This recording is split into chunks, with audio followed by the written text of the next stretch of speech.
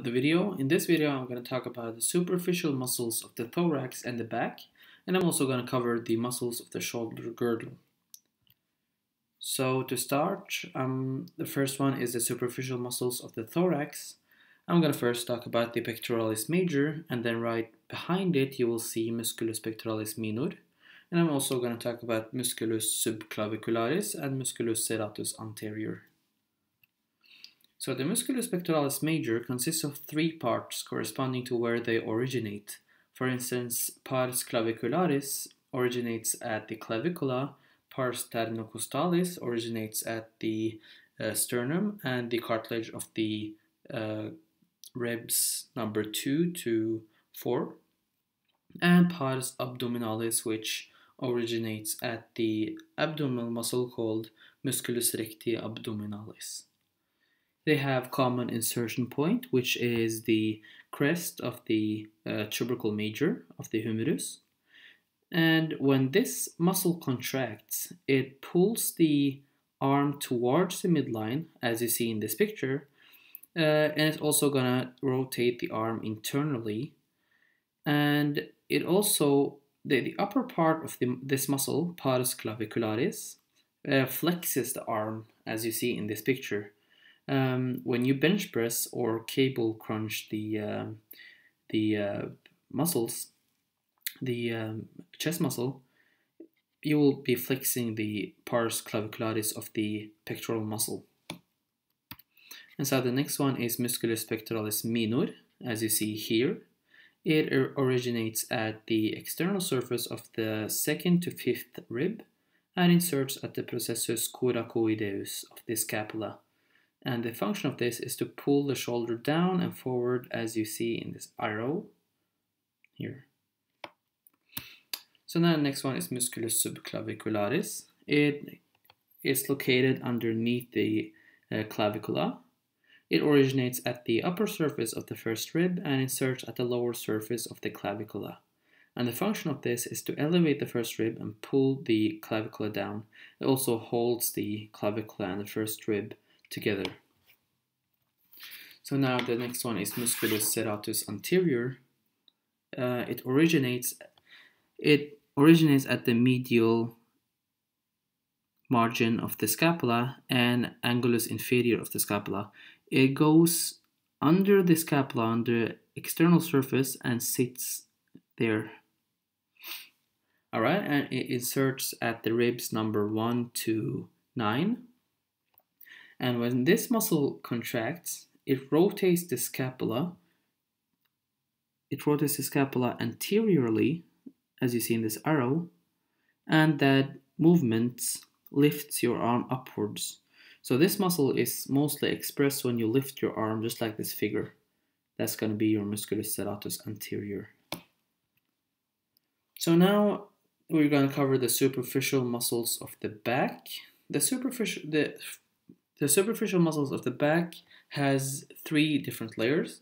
The first layer consists of Musculus Trapezius and Musculus latissimus dorsi, and then the next layer is going to be Musculus rhomboideus major and minor, and also Musculus levator scapula, and then the third layer is going to be Musculus serratus posterior superior and Musculus serratus posterior inferior. So now as we go over to Musculus trapezius, it has 3 different origin points. One is at the occipital bone, and then it fuses with the Ligamentum Nuchae of the cervical vertebrae and sits on the spinous process of the thoracical vertebrae T1 to T12. And it has 3 different insertion points. It inserts at the Spina Scapula, as you see here, and on the front you will see that it inserts at the Clavicula and the Acromium. And it has different functions. The upper part lifts the shoulder up, and the middle part pulls the scapula towards the vertebrae column, and the lower part pulls the shoulder down. So the next muscle is Musculus latissimus, as you see in this picture. Musculus latissimus can also have different origin points. So the first one is Crista iliaca, down here, and then the fascia thoracolumbaris, which is the white fascia in this picture. It also sits on the spinous process of the T8 and T9, and also gonna touch the angulus inferior of the scapula, and it inserts at the minor tubercle crest of the humerus. And when this muscle contracts, it's gonna pull the arm towards the midline, as you see in this arrow, and also gonna rotate the arm internally, and also pull the arm backwards. This muscle is mostly expressed when you turn turn your arms to the front. You will see them clearly here. On the daily use, this muscle is called lats. So now on the next layer, we're gonna talk about the next layer. The first muscle is Musculus rhomboideus. Musculus rhomboideus has a major part and a minor part, as you see in this picture. It has common insertion points, which is Margo medialis scapula, as you see in this picture, and has common function as well. It pulls the scapula towards the vertebral column and upwards, as you see in this arrow. But the major Musculus rhomboideus is going to originate at the spinous process of T1 to T4, and the minor is going to fuse with Ligamentum Nuchae and also originate at the spinous process of cervical vertebrae C6 and C7 and meet the major at T1. And the next one of the second layer is going to be Musculus levator scapula. It originates at the transverse process of C1 to C4 and inserts at angulus superior. And its function is to elevate the scapula, as you see in this arrow. Now that we have covered the second layer, we're going to go over to the third layer, which is going to be the Musculus serratus posterior superior and the inferior.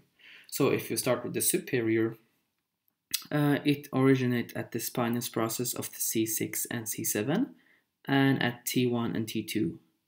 And since there are 4 origin points, it's going to have 4 insertion points as well, which is ribs 2 to 5. And its function is to elevate the ribs and aid the inhaling. And the next one is going to be the quite opposite. It originates at the spinous process T11, 12 and L1, L2 and sit on ribs 9 to 12. And this function is going to pull the ribs downwards, which aids exhaling. So now we go over to muscles of the shoulder girdle. I'm first going to talk about the Musculus deltoideus and then the supraspinous Musculus supraspinosum and Musculus infraspinosum, and then I'm going to talk about the teres major and teres minor. Here's teres major and teres minor. I'm also going to talk about the Musculus subscapularis, as you see in this picture. So the first one, Musculus deltoideus. It has also 3 parts. I have colored them according to this picture here.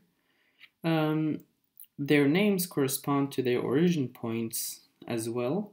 Pars clavicularis sits on the clavicula, pars acromialis sits on the acromialis, and the pars spinalis sits on the spinous part of the scapula.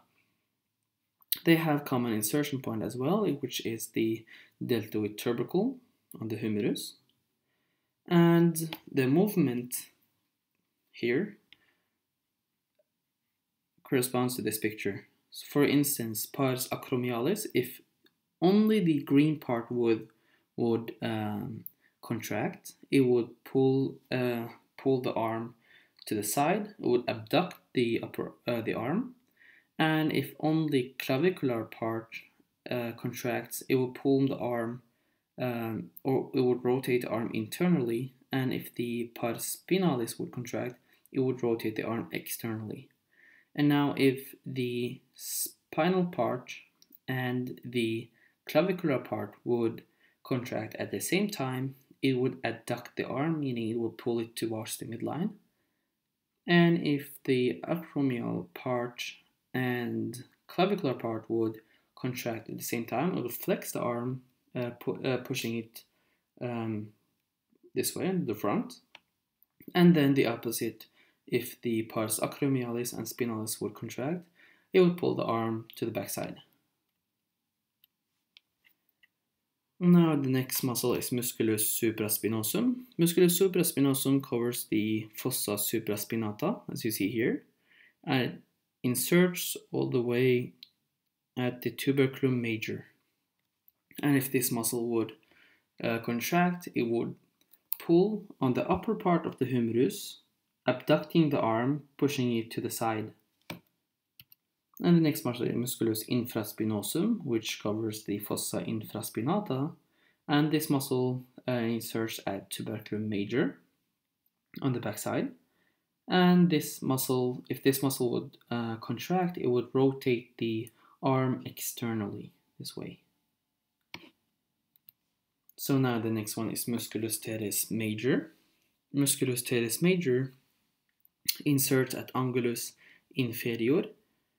Originates at angulus inferior and inserts at the crest of the minor tubercle on the other side of this picture.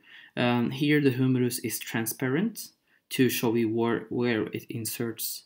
So the function of this muscle would be adduction, pull the arm to the midline, and also pull the arm backwards, and also rotate it internally.